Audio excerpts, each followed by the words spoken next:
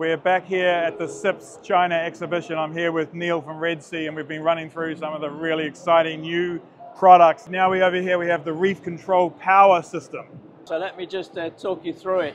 This is a completely autonomous unit. It connects up directly to the internet. So there's Wi-Fi inside the box? Absolutely. You've got the on-off buttons for each one of the sockets from your phone.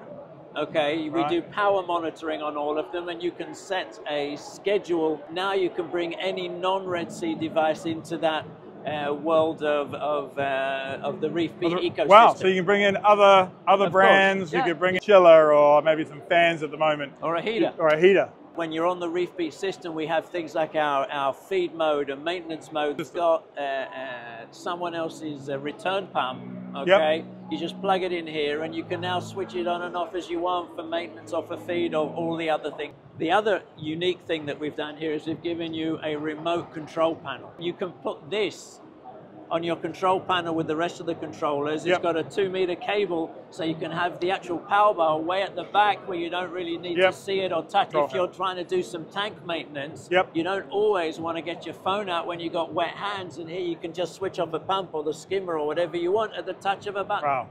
The other thing we have on this one is an interesting item, which is a grounding probe.